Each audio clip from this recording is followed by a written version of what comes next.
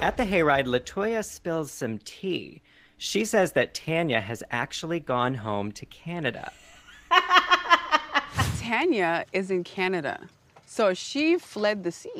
What? She Hey, who said she ain't Canada? First of all, She fled the country? She fled the country.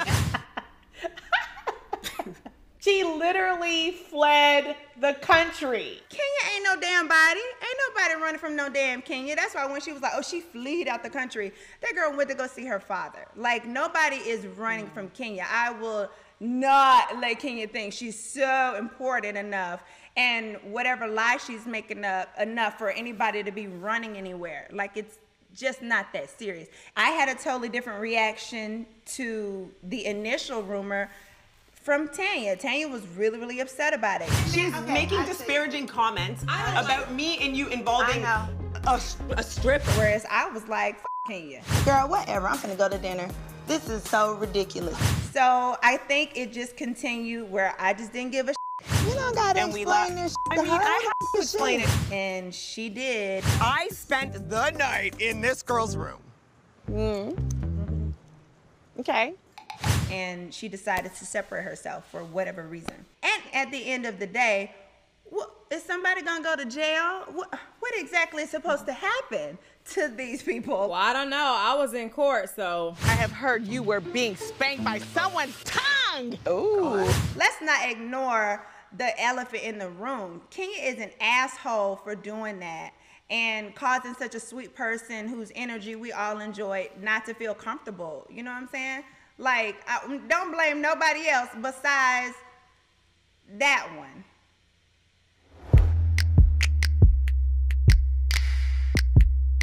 Have any of you ladies talked to Tanya since the South Carolina trip? Yeah, I miss Tanya. You know, I got to know her on the trip. Thought she was really sweet. She had great energy, super smart, beautiful. And I reached out to her a few times, like, girl, where you at? Like, where's your energy? Miss you. And she was just like, I'll be back soon, you know, always responded. But yeah, didn't see her. As a matter of fact, I still text with Tanya time to time because we're both doing IVF and we're both trying to, you know, move forward with having babies and stuff. So we have a lot of things in common. And I have seen her and we talked a little bit and we kikied. Like, there's nothing but love there. She's a great person. However, as Porsha's best friend, I did feel like she kind of left her high and dry and left her to just kind of pick up the pieces. It only points to you and Tanya. It's not true. When really, Porsha could have gave a damn because she's single and she's able to date whoever or screw whoever, however, whenever. And I felt like she was going the extra mile to dispel those rumors because of Tanya and because of how it could affect her relationship because she is engaged. You coming in here asking me a question, perpetuating a lie that you know Kenya is continuing with? So for me, I felt like Tanya should have also been there to, you know, lead the march on, hey, you know, this didn't happen. Not just leave Porsha high and dry to like just deal with it all by herself. Good, according to several people. Everybody. I didn't like it. She dipped out on the group. She never dipped out on me because we continued to talk. So I knew where she was. I knew everything when she left to go to Canada, when she came back and all that. Like, I knew all of it. Okay. Because, you know, that's not clear. Like, people don't know that. That we were still talking the whole time? The group don't. That you guys were communicating. Yeah, exactly. So like, for us, we see, I see her not coming back and you just kind of high and dry. For me, I didn't think it was a big deal for me to come tell the group that I'm still talking to her or not talking to her because y'all have y'all own relationship. You know what I'm saying? Like, we have several friendships groups. And if this is one she doesn't want to be a part of because of Kenya, then what am I supposed to do about it? You know what will really make things better at this point, and not even necessarily for me, but just for her even, because you just shouldn't be okay with somebody putting that kind of stuff out there about you and you not, you know, say anything or just, you just kind of allow it, you know. She put on her Instagram that it wasn't true and that, you know, these rumors are false or whatever. Yeah, that's my thing. Like, you gotta fight, you know, like they always say fight or flight.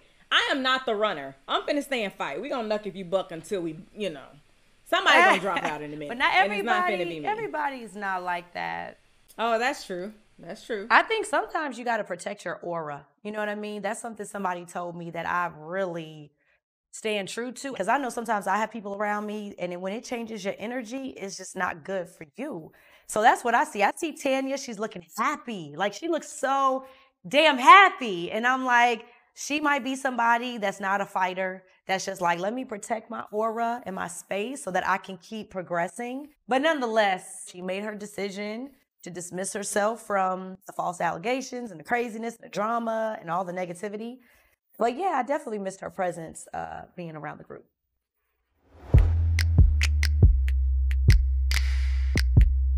Kenya, as the season progresses, it continues to bother you that Kandi stayed silent about what happened at the bachelorette party. I'm not gonna be like made a villain because I spoke the truth. If other people do not want to talk about what they heard or saw, then that's on them.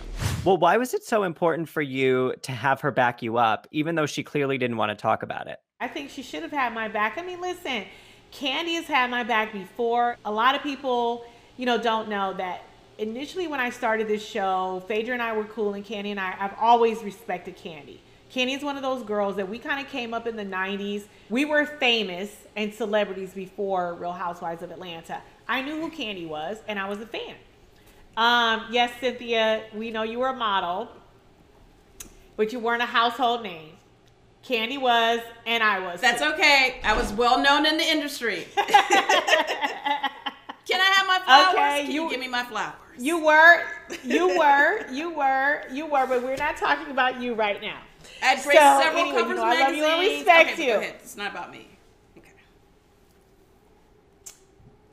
I'm going to save my shady comment for later. Please do.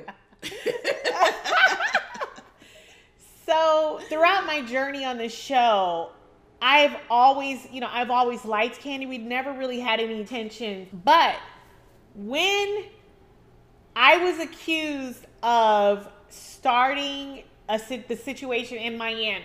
I've been trying to talk to you all day. You've been really weird. You have made other people feel uncomfortable here. I just want you to leave. Little bitch, I'm gonna play none of that, little bitch.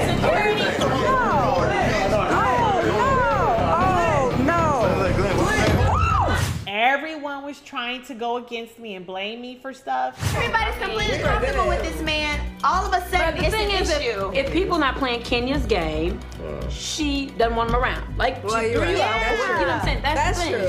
Kandi, basically, who wasn't even really close to me at the time, she also felt the same way because she was pregnant and she saw all of this other stuff that was going on. And when I tell you, she took up for me like no one else. Regardless of whether you like Kenya or not, and regardless of whether she should have said anything else as he was walking out the door, he should never have aggressively turned around, started throwing up gang signs, calling her all kind of bitches, and like he was finna do something to her.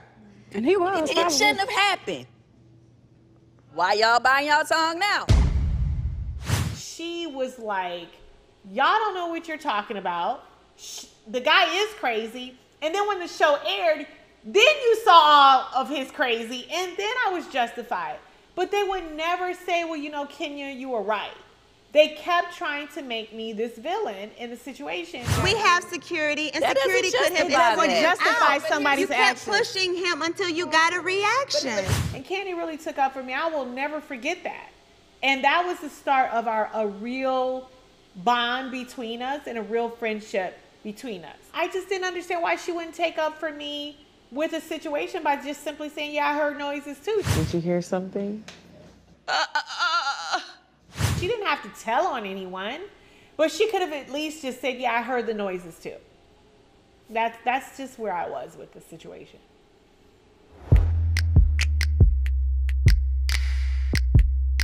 Leading up to Cynthia's wedding, Porsha, you were a little anxious about Dennis being there too.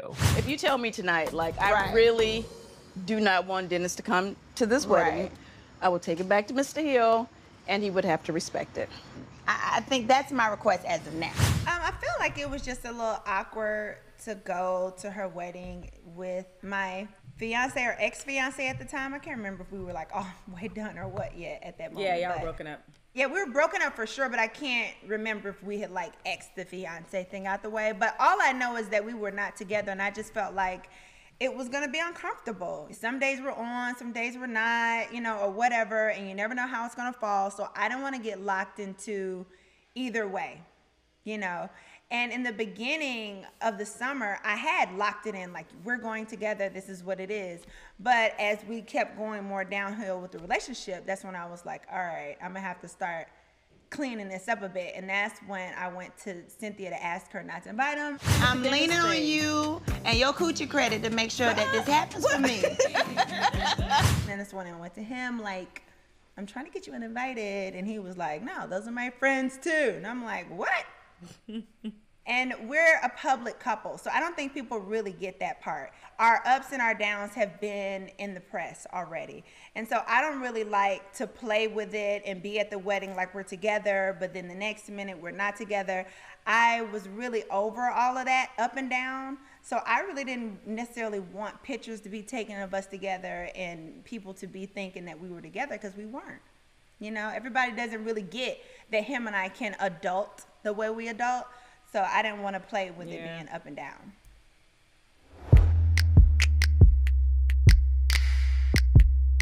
LaToya, you and Kenya get into your first fight in South Carolina. Why were you investigating a girl's thing? Because I wanted to. Simple as that. But you get back in her good graces with a beautiful cake.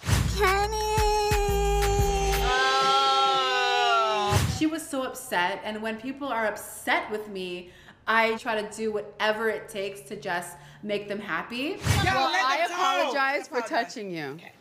All right. So can I touch you now? No. So I brought her a cake. Oh my gosh. Kandi, did you know the way to Kenya's heart was through desserts? It's definitely the way to my heart. But maybe it worked. We're eating cake, but I really would like to just smash this cake in your face right now. Why? And not in a good way. Anyone who knows me knows my Achilles heel is bakery cake from this particular store here in Georgia. I cannot buy an entire cake because I will eat the entire cake in one sitting. So I just buy the slice. So when she came with this particular cake that I love, I was just like, okay, now my defenses are down. I can't resist that cake. She loves her sweets. I feel like we haven't had many disagreements, but when we do, we forgive each other and move on. You know, a lot of people think that Kenya is this mean girl, but she is just so sweet. She's understanding, she's lovable, she's kind. And whenever I need something, I know that I can confide in Kenya. I know that I can reach out to her with whatever I need. So I can always depend on Kenya. She's a great friend to me.